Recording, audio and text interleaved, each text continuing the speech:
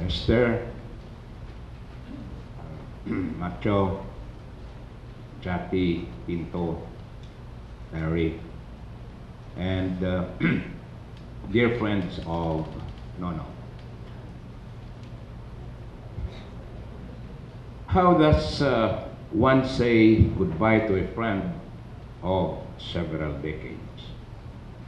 This is an undaunting task, but I will just share with you some memories of our long association, which dates back to the late 70s. I met Nonong through his first wife, Men, who was the best friend of my wife, Suzette.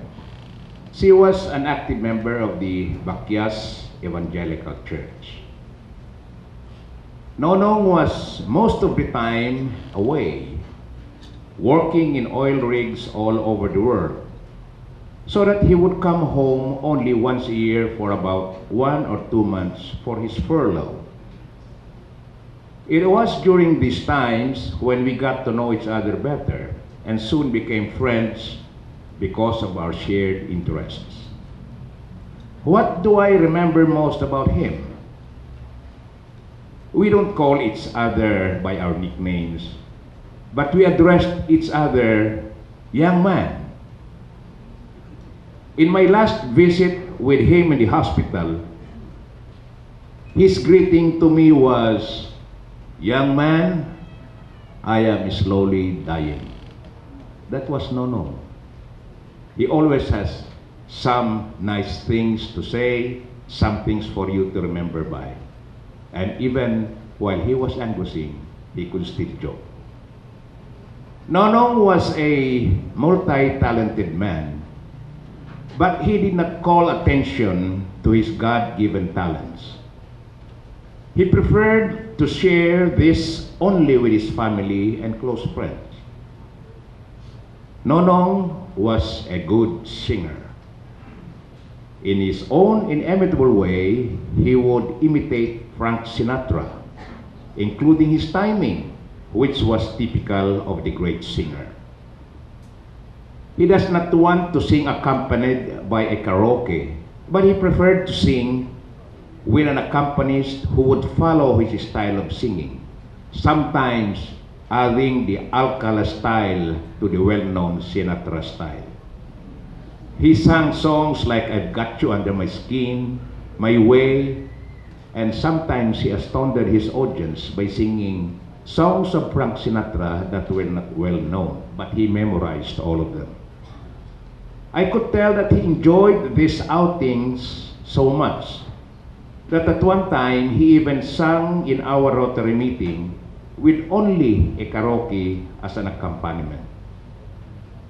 And one time in Manila many years ago, I visited my brother, and Nonong and his younger brother Fred, who will be speaking after me, came along. My short visit to my brother turned out to be a whole night of singing session with the three of them alternately belting out songs of yesteryears. He also sang in the bass section of the Rosario Heights Evangelical Church Choir, where my wife was the trainer. And my wife would rely heavily on Nonong together with his son Tinto. Larry and Chatty were also members of the choir together with our two daughters, Remily, Chipay, and now Rocky. However, during special occasions when the choir would wear gowns, he was a reluctant member, as he felt uncomfortable wearing a choir gown. This was how simple Nonong was. In one of his furlough, he whispered to me, Sonny, kalaw ay isang aton nga church pews, naka-peel off ng paint. So I called the attention of our church officers, but they were very slow in moving. And one morning, much to my surprise when I went to church, I saw Nonong with a can of paint in one hand and a paintbrush on the other, painting the church pews all by himself. I called the attention of the church board, and surely the following day, there were a lot of church members who were prodded to help Nonong finish painting the church pews. But all of this was started by Nonong and his good heart. He did not tell anybody. He was also an avid gardener. When we visited him in his home, invariably we would find him in the back tinkering around in the garden, where he grew vegetables and fruit trees, including ornamental plants. During the annual Panad Festival, he would go to the various gardens and look for plants that would interest him, and he would come home with a trunk full of new plants to grow. In fact, when Nonong learned that he was seriously ill and that he didn't have long to live, he said, "Who would water my plants when I am gone?"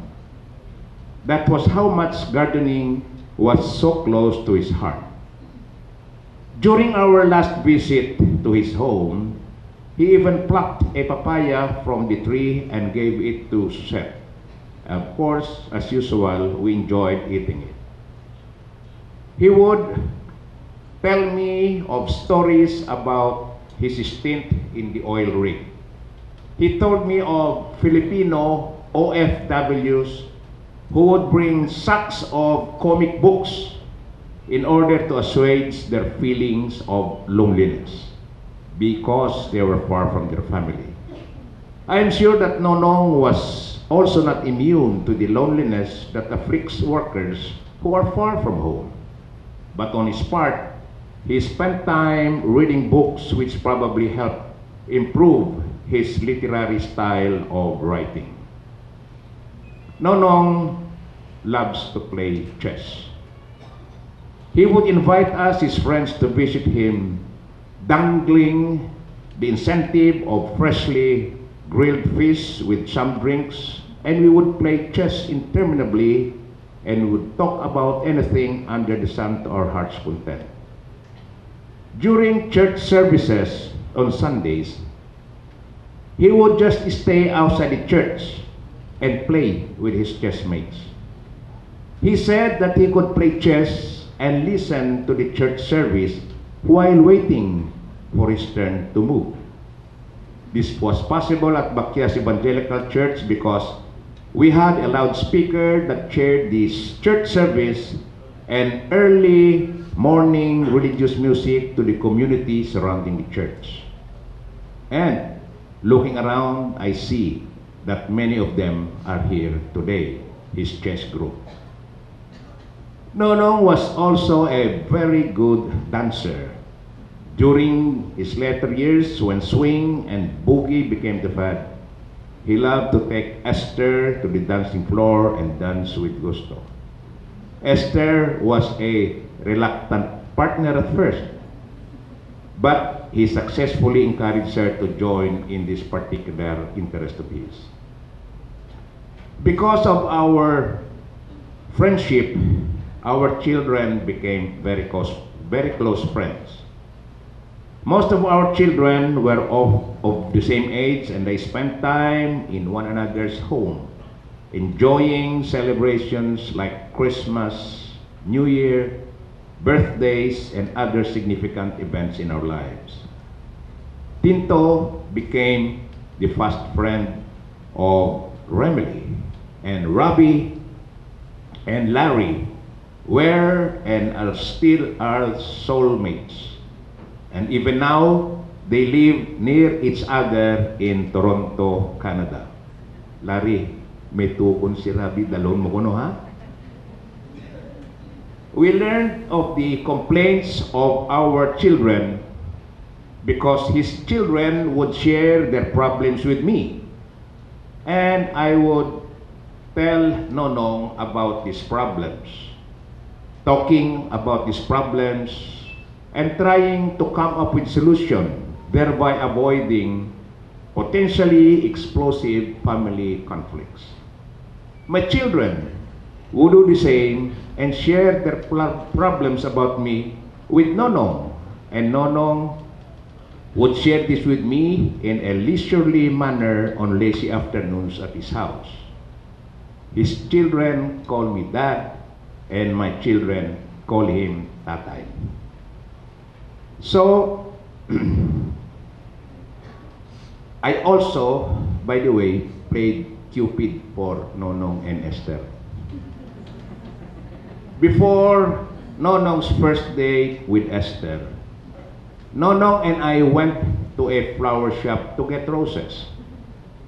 He was like a woman, carefully choosing a dress as he went through all of the roses that were being offered for sale in the flower shop.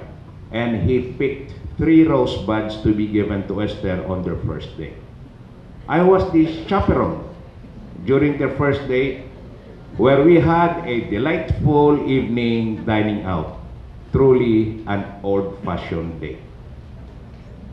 Later in life, we did not see each other as often as before because they transferred here to Ictus and we remained at Rosario Heights Evangelical Church. However, the few times that we saw each other, the bond of friendship was still there. Our children went on to Manila for their college education, and ultimately, some went abroad to find better opportunities. And I just do hope that our grandchildren will pick up where we have left off. Finally, Nonong, in the last few years of his life, became more religious and experienced a deeper spirituality, which became evident to the church member here at Ictus. He would be asked to pray often. He told us, and we are sure, that many lives were brought closer to God because of his prayers. He was blessed with such a talent that he can make his prayers beautiful and effective so that other people would become more aware of God's presence. This was Nonong as I knew him. Of course, I cannot tell you all the memories I have of him, or I would be consuming a lot of time. Nevertheless, it will be an understatement for me to say that we would miss him. God indeed works in mysterious ways, and sometimes it is during these dark moments that we begin to see light that we never knew existed. For each of us, this experience will be different, but we all share the hope that we will all be reunited in that great get-together with Jesus Christ. To Nonong, goodbye, my friend, for now, but we will see you in the morning.